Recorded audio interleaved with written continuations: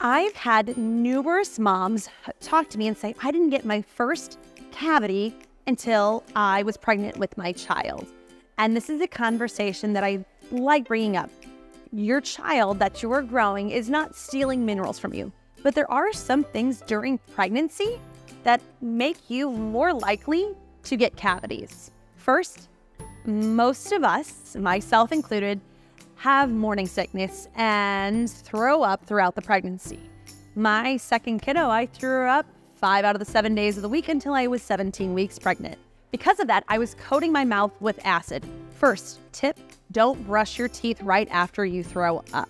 You want to actually just drink water, let it neutralize, and not, this sounds gross, brush the acid around in your mouth. So give your mouth a break a half an hour after you throw up. But that acidity is going to make you more likely to get cavities.